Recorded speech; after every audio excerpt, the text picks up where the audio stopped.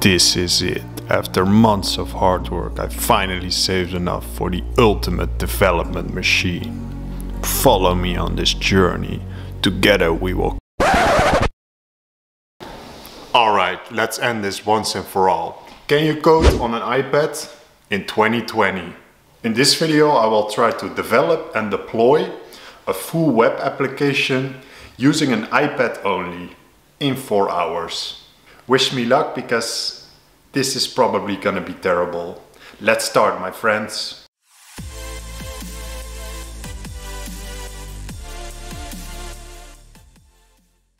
What's up, family? My name is Raf. Welcome to today's video.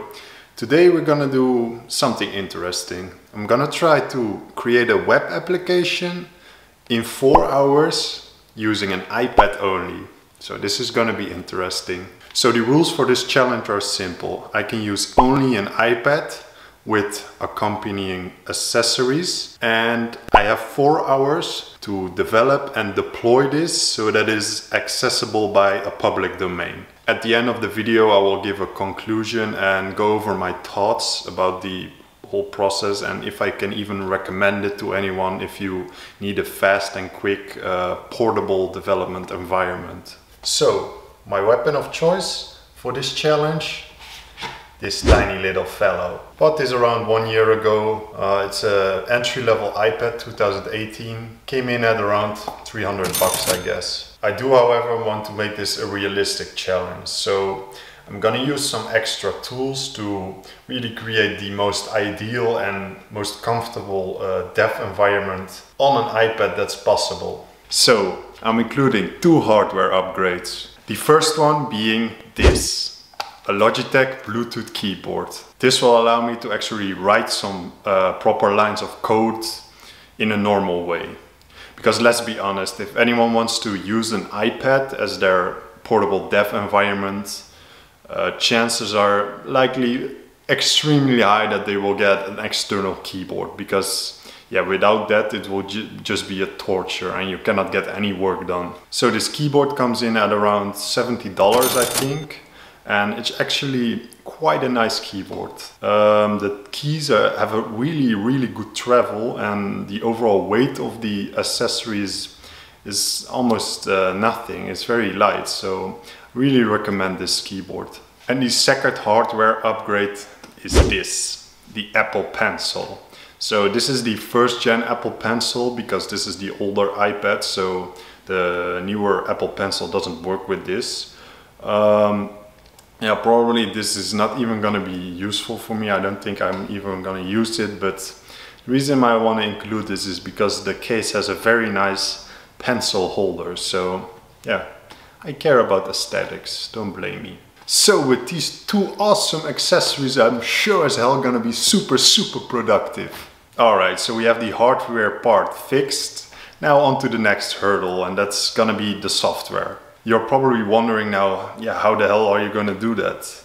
Yeah, I was thinking the same, because yeah, an iPad, it's running on iPad OS, and that's like completely locked. This is the Apple ecosystem. You don't have a terminal, you don't have root access.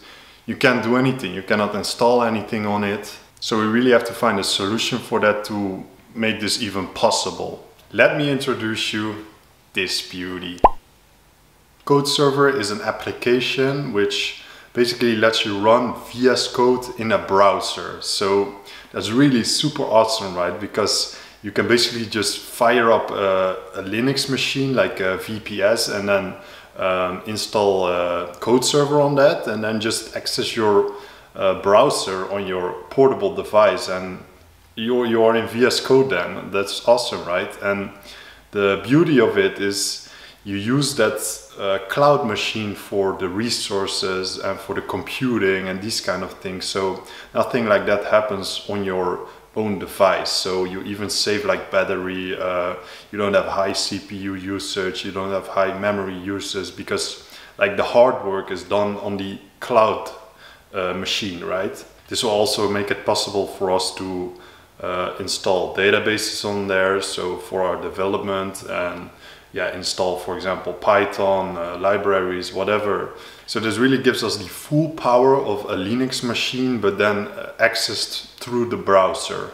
Alright, then the second software tool that I use is Termius. This is basically an SSH client for like mobile devices, so you can use it on your mobile, your iPad, whatever. It's just basically, yeah, it gives you a terminal, especially for stuff like server configuration and yeah, server setup, these kind of things. Like a full SSH client, like Termius, for example, works for me better than just that terminal inside VS Code.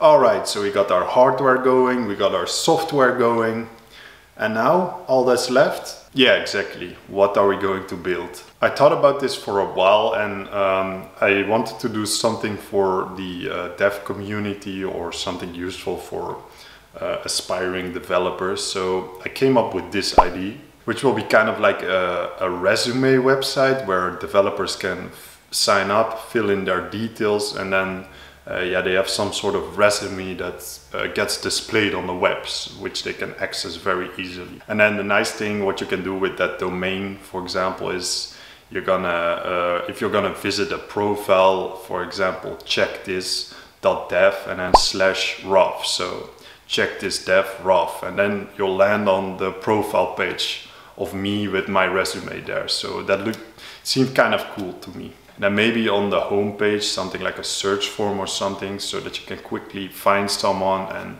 see what his social media profiles are, his LinkedIn, his GitHub, his Twitter, this kind of things. So yeah, it's not the greatest idea. I haven't really given it that much thought because yeah, I also only have 4 hours, so it's gonna be tough anyway, but yeah, I think I can do it. At least manage to make something remotely what looks like that. So yeah, I'm gonna try. I'm gonna do my best. After that, I'm gonna put it up on GitHub. So if you want to collaborate, just throw me some PRs, and I'm sure they're gonna accept them. All right. So before we set the timer and we start this challenge, I already did some pre-configuration of the server, and yeah, just basically setting up this code server software. It really took me quite some time. I think it took me like 5 hours to set everything up. Yeah, I wanted to do that beforehand so that in these 4 hours that I'm developing, everything is already set up and I don't have to worry about that. Then it will just be me coding only. So really spend my time useful for that, because otherwise, yeah, the setup took a really long time. So that's why I'm doing it like this. So the setup is already done now, and yeah, now it's just onto the core of this video, which is programming this in 4 hours. So let's start, and wish me luck.